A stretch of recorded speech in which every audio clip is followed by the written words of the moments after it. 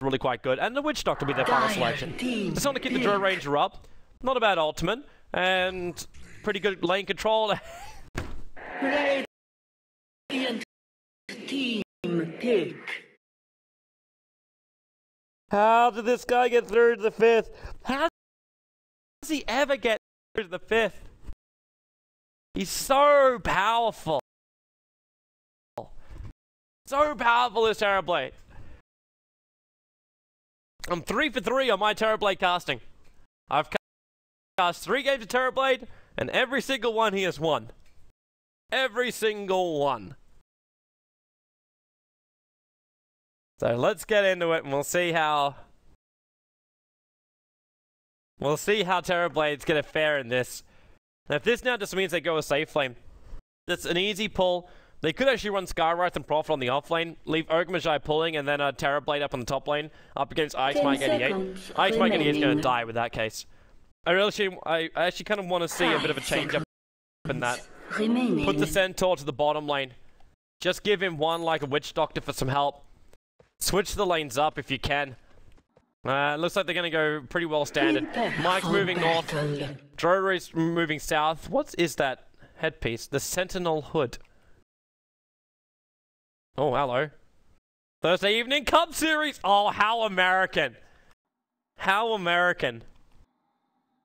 Very nice. Very nice, Oosh. I'd check out your swag, man. That's some pretty boy swag right there. No. Defensive ward up by Mihawk. Primarily just so he doesn't get ganked up from this side. This allows him to basically walk to roughly about here in the lane. But more importantly, it lets him see the rune on the bottom. While up on top, it will actually be a safe lane Terrorblade. Very early Observer ward up here, so I think Mike 88 knows exactly what he's up against. Are they switching at all? TC's moving up. It might actually be even a better choice, putting TC up against the Terrorblade. You know he's gonna, well, up against the Invoker, it can go both ways. It's kind of depends who gets the extra help from the rotating supports. And Flubber stuff leaves a nice aggressive ward inside the lane too, so they'll be watching Mihawk rather closely. Well, these first runes, so who gets the bonus advantage apart from obviously Bounty will be there. So it's an Invis rune to Masoku. Invisibility. His Skywrath Mage might be able to help just tip the tides of the battle here in middle lane. TC's felt the block. Ended up losing one. So Smash will have the high ground advantage early on. Be a bit of an aggro pull to try and get it back from TC. But Smash will still be very happy with this. And of course TC actually needs to be able to see Smash before he can aggro pull him back. So, well, gets close and already just starts beating into Smash. Moves up to the high ground himself. And this is what I do like about like TC's Viper. Denied. He can just get so over aggressive up against the Invoker, especially when you realize that you're going up against like an Exort first, which is going to happen anyway. You're never going to go Quas first. But with Nether Toxin from the Viper, you're able just to beat into this Invoker and burn out all of his consumables. And that's the primary goal right now from TC. Put Smash as low as he possibly can. Because he also has to build himself into his own bottle, so CS is critical. But he wants this Invoker zoned out. It's like Whitebeard's already up to level 2 on this offlane. Fluff for stuff. Man just helping him with a pull. And Mihawk. Oh, we saw NOT do this yesterday. Well, it's a little bit different though, because they're trying to use a Skywrath Mage to do it. But they're going to use an Nature's Prophet now on Mihawk. Just to farm up the Ancients. Any range hero can really do this. Just pull them around the sides. You'll munch through a couple of trees to do it. But you're still able to find yourself a level 2 in a not too horrendous time frame. Hilarious thing is that Trine actually helped them do the pull right now. Keeps his creep wave being fully denied. And a lot of experience points coming into Ush. So now 10-1 on the CS board. Keeping the lane nicely throttled. Mihawk just got the big ancient granite golem left. IX Mike 88's at least got his pull over, and that's what they do the stack.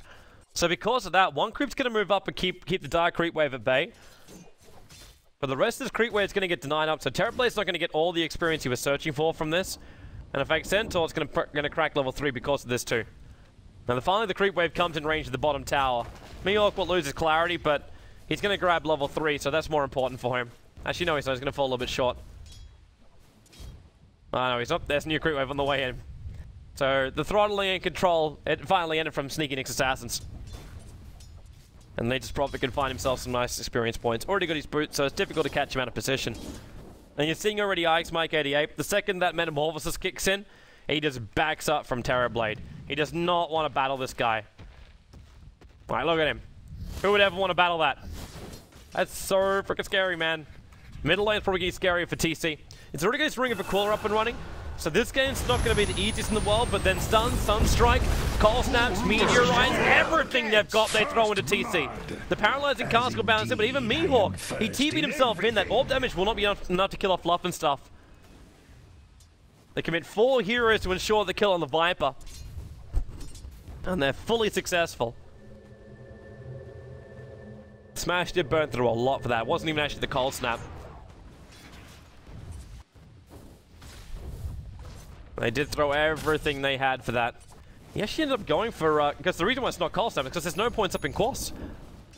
He went 1 Wex and 2 Exort over on this Invoker.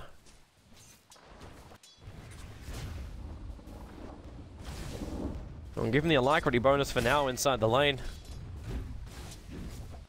I don't think TC was really expecting that much damage to come out from Smash. Not that early on. Yeah, seeing right there, because without the Wex point, he would never have the Chaos Meteor either. I'll take that. Now even move up, pick up an Illusion Rune for himself. Dire's middle Well, the tower Witch is Doctor will take the under Bounty attack. Rune in the bottom lane. And what are you really getting in return?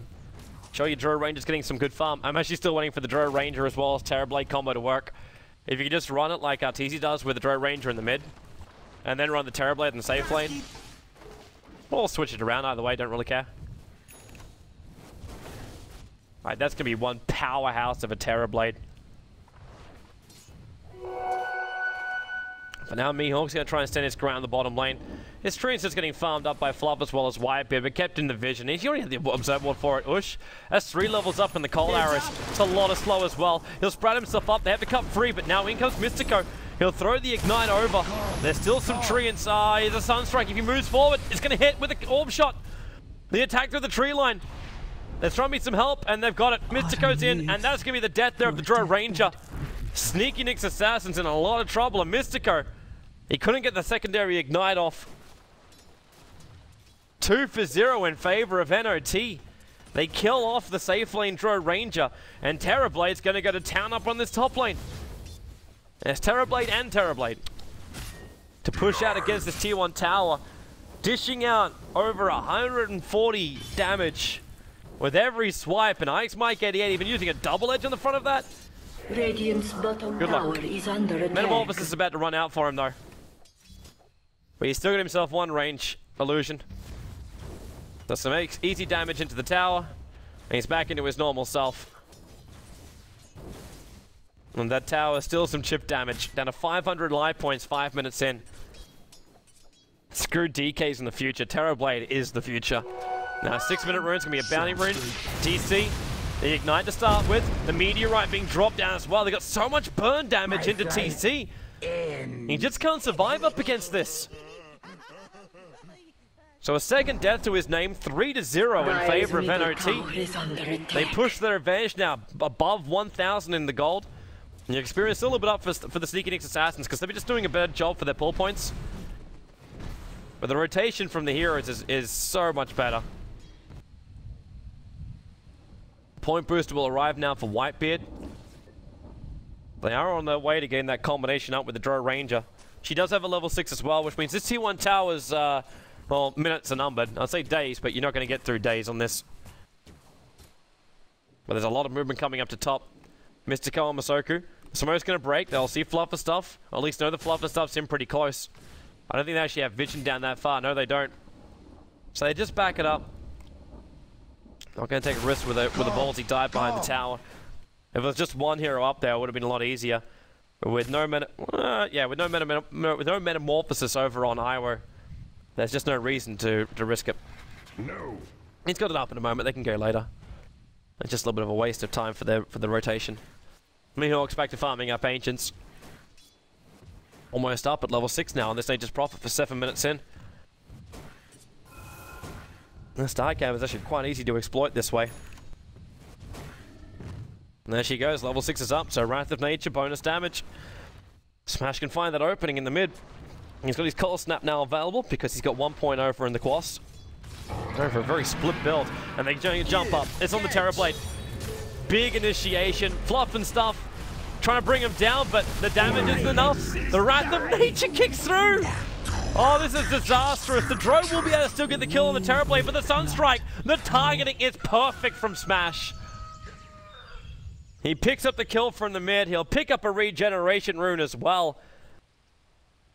And while NOT, they do get the advantage from that one, they still do give a lot over to the Drow Ranger with 760 experience and 165 gold, but she dies and she lost a lot of it too.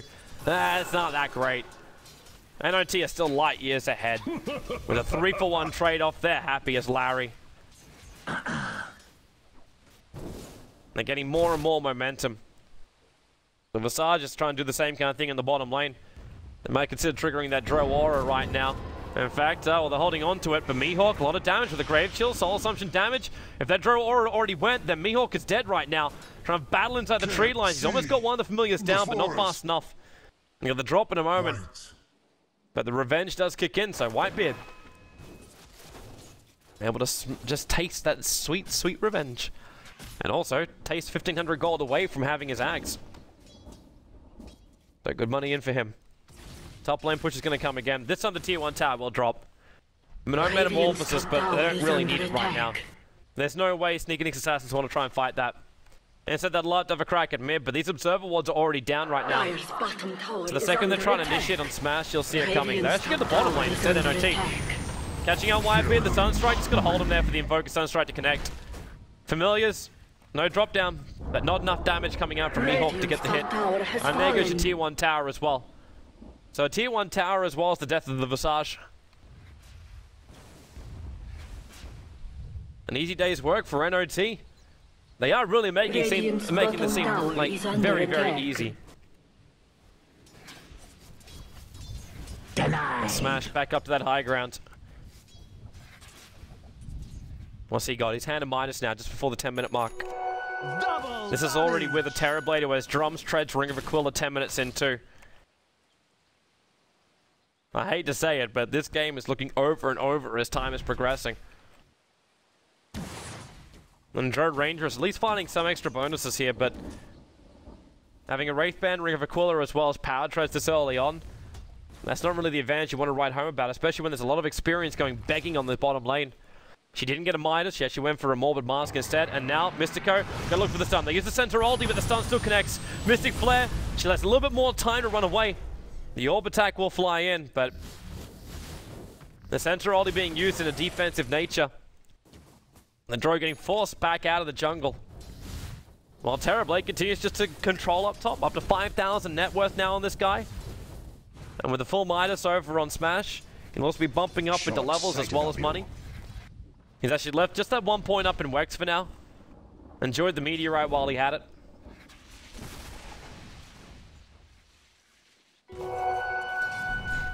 It looks like Masoku's trying to get a little bit more space in this bottom lane. Once he picks up, I think you have double Arcane Boots. All the mana in the world. Just to keep spamming at all of their harassment. Looks like Centaur just doing damage to himself with his double edges. Ike's Mike 88 desperately trying to get to that Blink Dagger on him. Denied. Masoku and Mystico. They're still waiting for that opening, but no one's giving it to him. The Drow Ranger is not coming back. Ush is now farming up Ancients instead. The only way he feels he can get himself ahead of the curb. This will allow him to buy up the Mask of Madness. And in fact, that is exactly what he's purchasing. Fortunately for him, the Courier just made a trip up for fluff and stuff. Bringing a new set of wards as well as smoke. So he doesn't have it just yet. TC's back into his farming in the middle lane. Getting closer and closer to having that full mech done. In fact, I say closer, he actually has the full mech done.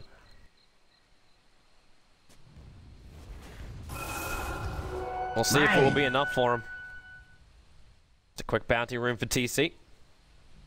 The bottom illusion room was already taken by the Invoker. Alright, so there's your Mask of Madness. Back to farming up on the top lane. Whitebeard gonna try and defend that bottom lane, but you see Mystico just how aggressively is he moving forward. They have Observer Wars there looking for it. Mihawk throws out his ultimate, holds Whitebeard in position. They get the seal and the Mystic Flare. But at the same time, Mihawk not having the easiest time in the world. Then again, neither does Fluff. 1500, that all 20 life points he went down to at one point. The Voodoo Restoration kept him alive. The tier 1 tower is slowly being whittled away. Arcane Boots from just the Ogre Magi, giving a little bit more back over to the Skywrath. Blink Dagger has arrived for the Centaur, but Ice Mike 88 still needs to heal up before he can use it. Looks like up on top lane. Ush, and you trigger Mask of Madness underneath the Terrorblade that's dishing out over 200 damage a pop. That's death right there. Smash slowing down TC. He was looking for the Prophet to TP in to help him out. Mihawk actually ended up holding off on that. It was about to, but just stopped. Buys his treads instead.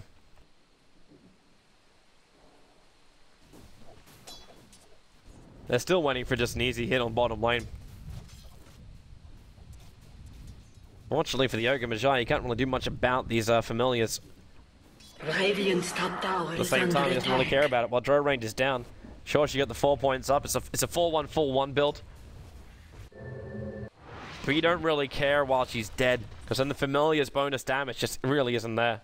Radiant's bottom tower And really it's not anyway, because you don't have attack. any like massive agility buff up. That bonus damage increase that TC's now getting right now is 43. Like, that's okay. I'm not going to shrug off 43 damage. But at the same time, it's not that powerhouse you're going to get scared of compared to the potential getting multicast and Mystic Flare down. They're TPing back in towards middle lane. There's no way NOT have to give up their tier 1 towers. They're the ones who have full control of this game. They're up by 4,000 in the net worth, 3,000 in the experience. This Terrorblade is a beast. Now with the Yasha on him as well. They're looking at bottom lane, IX Mike, Blink, Hoof Stomp, and then just Deathward. Easiest way to ensure the kill.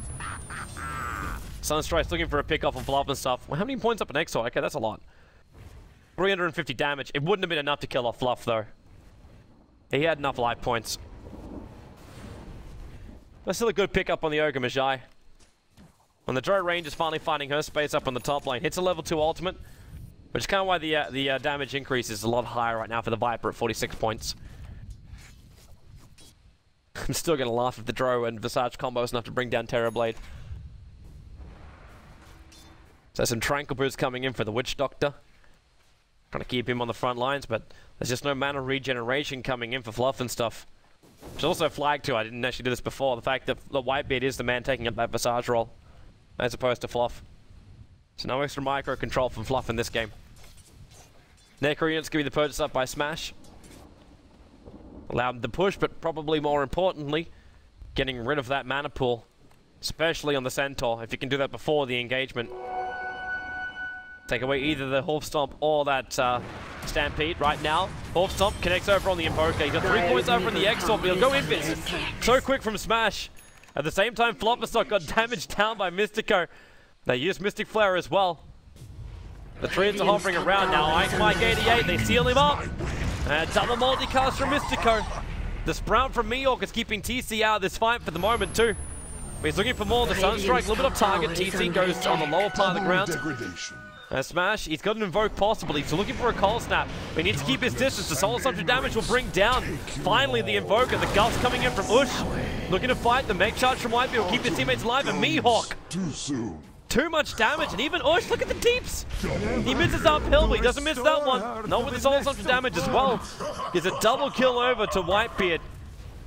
And they'll bring down this tier 1 tower, and NOT are looking good until then.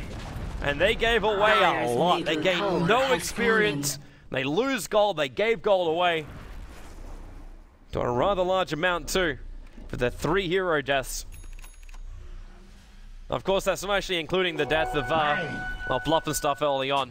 So they did get something back from that. Now you're able to afford a Blink Dagger over on the Drow Ranger, and the full Aghanim Scepter is completed for the Visage. And this is still 17 minutes in, and you have a level 2 set of Familiars with the Aghanim's upgrade. And they're actually summoned too, so it's not even waiting for this. Drow Ranger sitting at level 12, with a lot of ability to just chase and also escape. So you put all this together, And you're looking at a solid lineup coming up here from NYX Assassins. And the advantage, they just gained it all back on the experience. And the gold change obviously will also kick back up again. With the experience advantage that NOT had and how one-sided that engagement was, it's rough. But the Terrorblade is still very, very big. He can actually buy his entire mana style right now too. But it's not enough life points to survive. The Drow Ranger's DPS is still insanely high. And when you add a Viper in towards the mix, the Terrorblade can't run. You can have a whole bunch of himself, but if you can isolate the correct target, Terrorblade will go down. It's like bottom lane, Deathward again from Fluffersnuff. They get another kill over on Mystico. Ogre Magi dying, not the same way, because last time around it was the Centaur, it was IX Mike 88 initiating, but they're saving him for the top lane while Drow Ranger brings down the tower. And they just Prophet Ollie does finally bounce up to Ush. Who takes some extra damage. If you're TPing in towards the mid, it's a lot of Terrorblade coming in, but the bouncing cast can slow him down. The Centaur ulti, they're looking for actually the hit. The Horf's not too far away from IX Mike 88. He comes in, the Cold Snap's keeping him at bay. The Familiars are rotating in from the sides, but NOT having not a bar of it, they've backed up completely. Back to almost their tier 2 tower. In fact, Terrorblade's running back to base, he's got no mana left. Ninja's Prophet will get rid of that tier 1 tower in the bottom lane, but picks up a Maelstrom for it. A lucky find. They're just losing map control now. Which is the worst thing you can have when you're going up against such a lineup like Drow Ranger and the Visage. Because they will start just chipping away at your tier 2s. Restricting your movement, restricting your advantage. And TC up to 2.7k gold. Should be the point booster being purchased. Yeah, it is. So the 1500 and that Aghanim Scepter is going to arrive. At the same time, we do still have the Necro units on the way from Smash. It's only a level 1. Obviously that death kind of set him back a little bit. But he's definitely not nerfed by any stretch of the imagination. They're falling behind, no doubt, but that's still a lot to work with NOT's lineup. All stuff being built by the Ogre Magi too. Familiars are taking away Terrorblade's farm. Get really frustrated with this at the end of the day. I stopped saying that too, that'll be really helpful. Alright, TC. Back to middle lane. Got more help, but basically a lot more attack coming at him.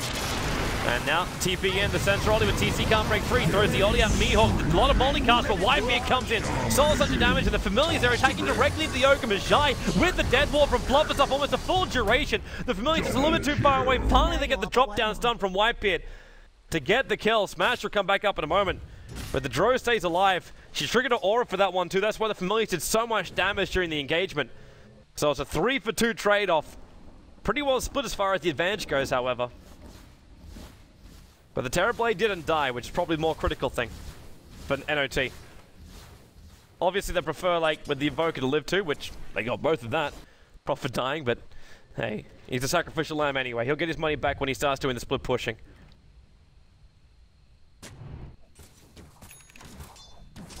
And the fact that Drow Ranger was also capable of setting through that fight. Radiant structures are fortified. Probably almost a bigger problem for him. That BKB is getting closer and closer. Tower has fallen. Oh, Terrorblade gets taken mid-tower.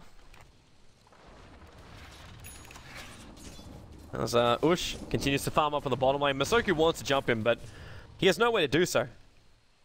Second he throws a concussor shot, then Drow just blinks herself away.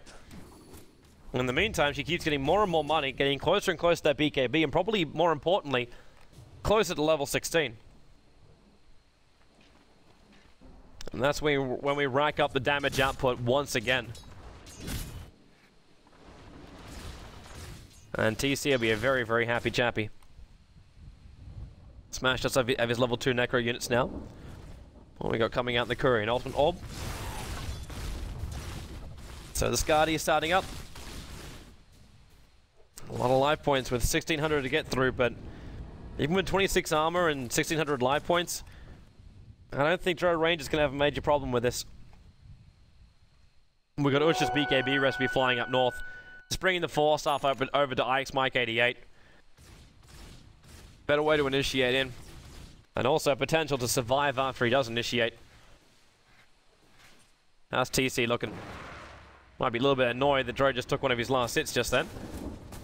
That's all going in for the greater BKB, but then again, he's already got that, so maybe for a greater TP scroll.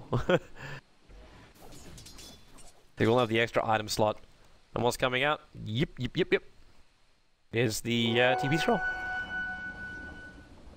Oh, I was just hovering around. It's like for Visage. They're waiting for the familiars. A Whitebeard would just resummon them up right now. Opening, Mystico going for Ush, and then he triggers the BKB. They've lost the Ogre Magi, and Mihawk, he came in a long way. They need a stun. The Gustback does not offer a stun. There's only a knockback. So again, the Ogre Magi finding himself on the end of the death. It's now his 4th death to the name of the Ogre Magi. Radiant's middle tower is under attack. He's actually worse off than the Drow Ranger right now. But Drow's able to farm up so much inside the jungle, I don't think she really cares. She's sitting at the 2nd highest net worth. The Terrorblade Skadi is obviously going to cause some major problems. It might even cause more problems. This Invoker should probably be the one to take the Aegis model. The Terrorblade is, I'm not going to say unkillable, but at this point in the game, keeping that Invoker alive is probably going to be more beneficial. Now, Masoku, the steals up over on Ush, but the damage output is still enough. They come out, Roshan's killed, and the Aegis Immortal, the dude actually still put into the Terrorblade. It will allow him to actually buy out his item, because he is getting very close to having that Skadi up and running, and he wants to make sure he still has buyback available. And if you can't have that, then the Aegis Immortal is your second best option. But really, Sneakinix Assassins, they need a proper way to deal with him. Because he didn't go a BKB, you can use things like your Scythe of Ice. But just a direct attack, they just need to get the stuns off. So NYX Mike 88 is probably going to be the most critical thing here. And that's a fake one. They're looking for the real one, but they'll find Mihawk. Ush jumps up, the Sprout will come, but the Familiars are easily going to have enough damage to kill him. And now Masoku. NYX Mike's right behind, the Mystic Flare will go. And Mike's trying to keep his distance, and he'll be able to do so. The Familiar drop down, Ush comes in point blank range, and he's actually on the other side of the tree line. Maybe not realizing it, Ogre Magi getting a nice little combo over on TC, but with one charge, it's not to mention he's got the Aghanim Scepter up and running. Got a lot of life points to fight with. Whitebeard, another multicast. Sunstrike a little bit off target. Now in comes Ush. Smash! Too much damage! The buyback did come out from the Nature's Prophet trying to fight again. Mystico able to get himself back in range of the tower. TC TPing out. The Familiars. There's the stun. They'll bring down TC. He'll get one last Viper Strike, but the Familiar's going to come in and try and get the snipe. The stun. Whoa, Terrorblade! The drops come. He's so low on life. The Familiars will come back to the World of the Living. They made this attack directly into me. Whoa! You do not have the power to fight that. He might have thought he was safe because the Drow Aura was already used. But it works for 30 seconds. So it was already up. And the damage output was just way too much. The Terrorblade trying to save his teammate, but he loses to Nature's Prophet again. Free gold. Free gold. And Whitebeard's now going to be demanded by the Assault Cuirass for his team. But you did still get a lot of experience and gold coming into the Terrorblade for that fight. Didn't lose the Aegis, the Immortal. He's 5 for 1 on this Terrorblade. Looking to actually push in a little bit more, but these Familiars, they're making life so difficult. There's only one right now actually inside the... Oh, there one? Two. Inside the jungle farming him up. Throw Ranger. Give it not a second. Oh, calling out, they had a sentry ward down, but the smoke gank from NOT, I wasn't expecting that to work. I just wasn't keeping tabs on where the Drow Ranger was moving to.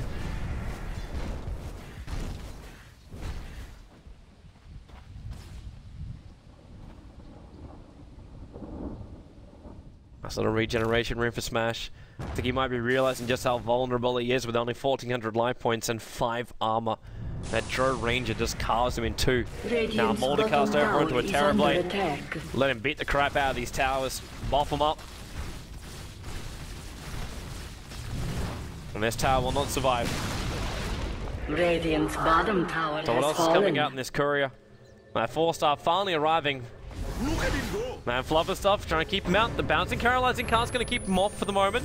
The Sunstrike looking to do some early chip damage onto the Viper. He just come in. Whoa, TZ! Too much damage on him. The Familiars do get summoned up to try and battle back the Terrorblade. Not really effective at the moment. He still has his Thunder available too. They're stunning him up and slowing him down, but remember, he's still got this Aegis to the Immortal available. The Witch Doctor Aldi is pushing NOT back for the moment. But the Necro units are right in the back of Fluff and stuff, and now Ush, the damage into Smash, he's got enough to bring him down, but he might lose his own life points for this. I say Mike, it's a guarantee. This Terrorblade is a beast. The forward spirits are ticking down Mike, and force up to the high grounds. 87 life points, but now Ush is also getting sunned up. Back up to the high ground, but the Rax is gone. They can't take more because the tier 2 towers are still up. Well, there's just too much damage. Mike! Careful. They're coming in. I think it was just actually looking for that Sunder to swap with the Dro Ranger. And then Okamajai just needed to get one quick stun in, and he had him. The stun was on cooldown though, so I don't know what he was really going to try and achieve. But either way, NOT proving the power of the Terrorblade, showing the reason why Na'Vi US lost to him in the first game tonight.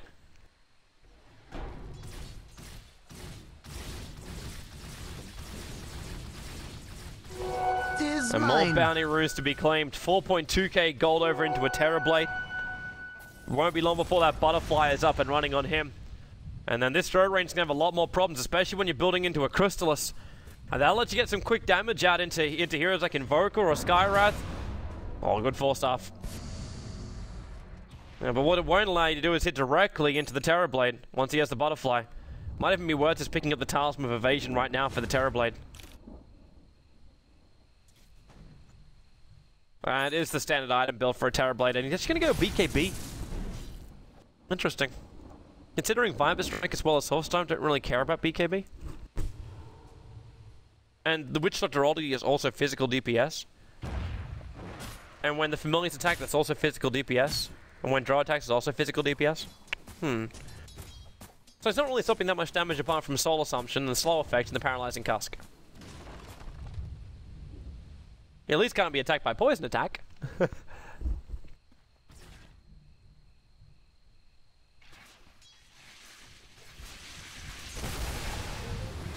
Back into our farming time now. The Witch Doctor's still trying to build into that big Aghanim Scepter upgrade. If he gets it, it's going to be so big for him. So NOT pushing up towards that high ground, especially with all those illusions, they're going to have very little to no effect. And TC's going to take the hit just for the farm. Or trying to, at least. Familiars are the ones on the... Oh! Almost lost one. And he just instantly resummons. Trying to slow down this push, but they're going to be pretty adamant about pushing down this lane. There's no Necro units. And NYX Mike 88, well, he was hiding in the trees for a moment, then repositions himself and instantly shows himself.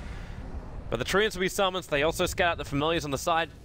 Tower's being just chipped down by the Forest Spirits. Now in comes the Terrorblade. Look at the damage into TC, not to mention the slow. TC was considering a denial, but he took too long to attack, and now, full stop, they need this Terrorblade down before he gets the BKB up and running. He'll get the split up, and then Sunders on the White Beard.